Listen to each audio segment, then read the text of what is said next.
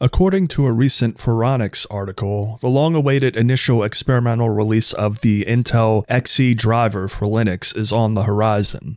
This driver marks a clean slate, code-wise, for the post-Tiger Lake iGPUs and future iGPUs, such as the Xe tile expected to be included on most, if not all, Meteor Lake dies, and as a desktop Linux user with an Intel Arc card, I'm eagerly anticipating the capabilities this driver will unlock for Intel Arc discrete GPUs for Linux upon its release.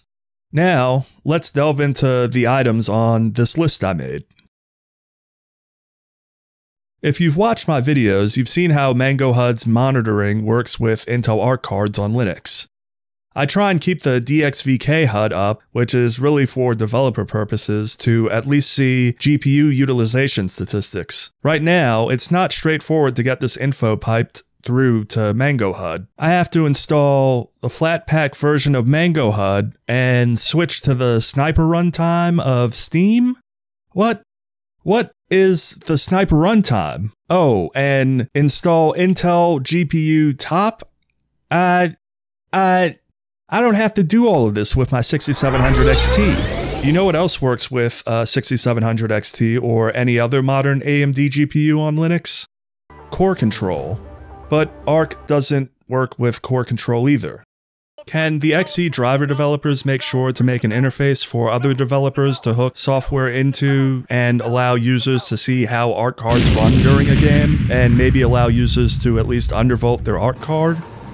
I understand that undervolting isn't really possible on Windows at this time, at least at the time I'm making this video and the last time I checked, but at least have this feature available for use in future versions of the Xe driver for Linux. It's my understanding that Arc drivers for Linux lack the necessary bindings for DX12 games to function with DXVK. I was eagerly anticipating trying out the demo for the new RoboCop game before its release, and I had plans to make a video.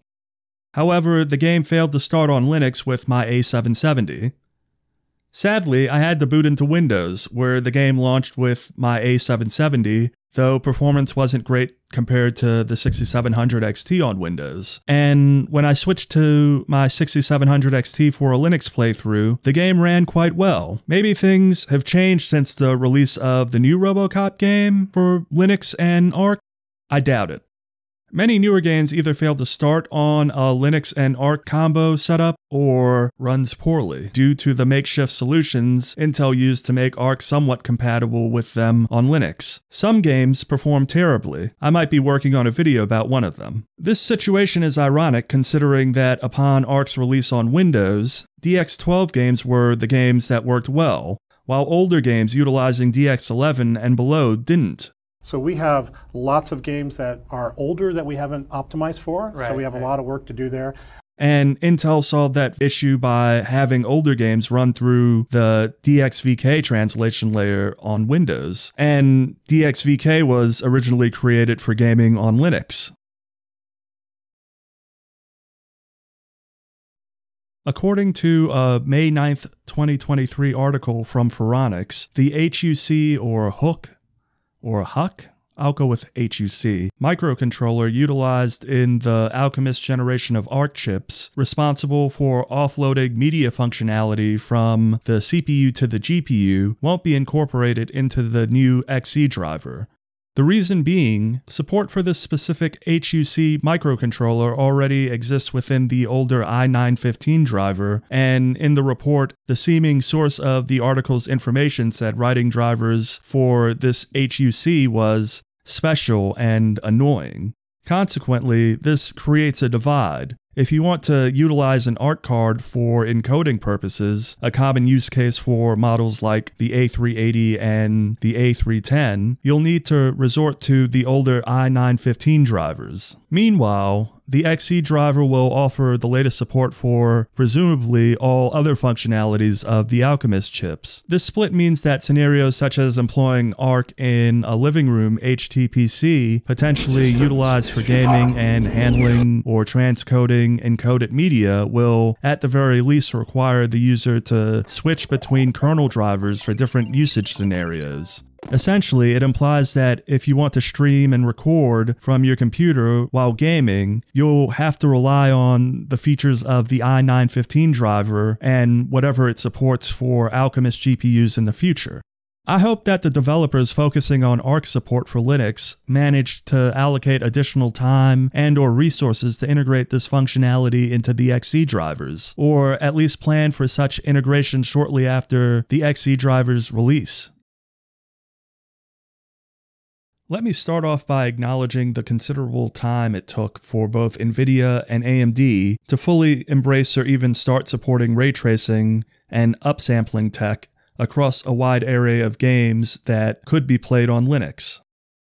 Glorious Eggroll's Proton implementations provided a workaround for utilizing FSR on Linux shortly after FSR's introduction, largely because FSR is open source.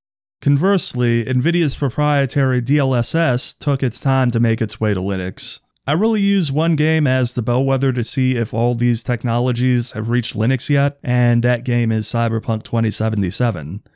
Maybe I'm right, maybe I'm wrong, but I found all of these technologies, DLSS, XeSS, FSR, ray tracing, path tracing, that last one hasn't really reached Linux, has it? Anyways, these eventually get integrated into Cyberpunk.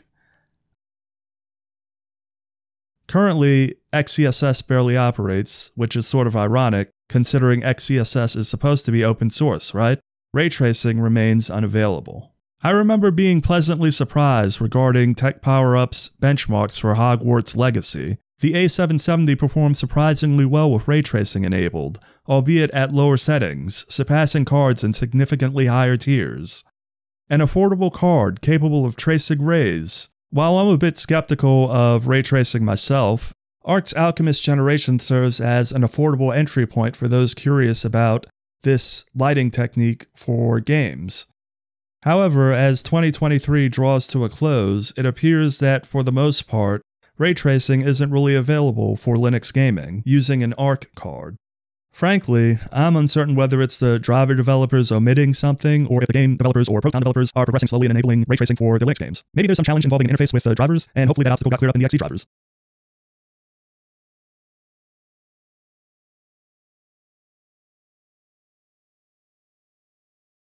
Wrapping up, these are my top wishes for the upcoming XE driver on Linux. I believe implementing these changes could significantly elevate the Arc user experience on Linux, positioning Arc as a strong contender against AMD's offerings. What's your take on these points? Do you agree, or maybe I missed something? Continue the conversation below. I'm eager to hear your thoughts. Thanks for tuning in, and until next time.